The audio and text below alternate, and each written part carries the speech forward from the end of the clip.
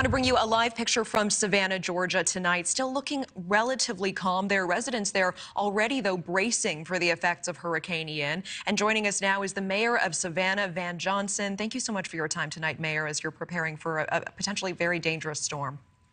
Thank you so much for the opportunity. What is on top of mind for you this evening? What is the biggest vulnerability in Savannah? Well, our biggest vulnerability is always storm surge. Right now, Ian is about 190 miles southeast of us. We're expecting it to kind of go past us, which is a little different than the forecast. We know at around 11:30 we'll have a 10.8 foot of high tide, and that causes flooding for us.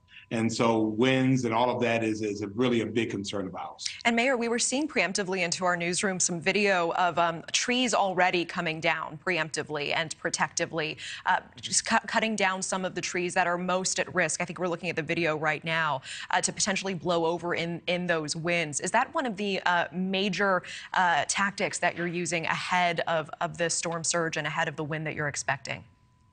Absolutely. We have an amazing team of dedicated professionals.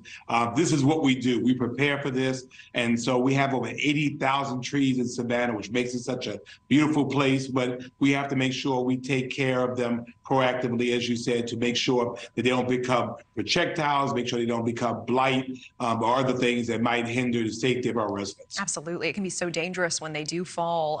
We know the last time there was a direct hit was back in 1979 with Hurricane David. There was a glancing blow in 2016 as well, and that caused a great deal of damage, right? So it doesn't need to be a direct hit in order to really impact the city and impact residents.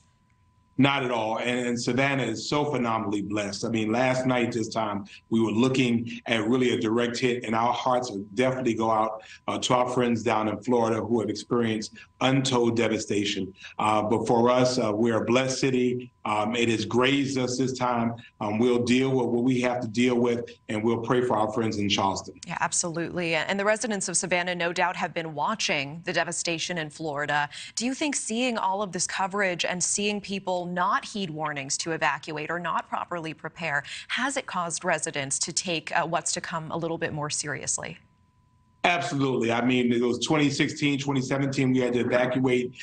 We had COVID. We did not have to evacuate at all. But I think hopefully this will be a lesson learned for many of our residents, particularly in our lower lying areas, that when the emergency management professionals say move, you need to go ahead and move. It's not for convenience, it's for safety. And again, we see the devastation. You can replace things, but you cannot replace life. Absolutely. Mayor Johnson, certainly appreciate your time. Wishing you and your residents all of the safety. Thank you. Thank you so much. Thank you for watching. Go to newsnationnow.com to find News Nation on your television provider. And don't forget to click the red subscribe button below to get more of News Nation's fact-driven, unbiased coverage.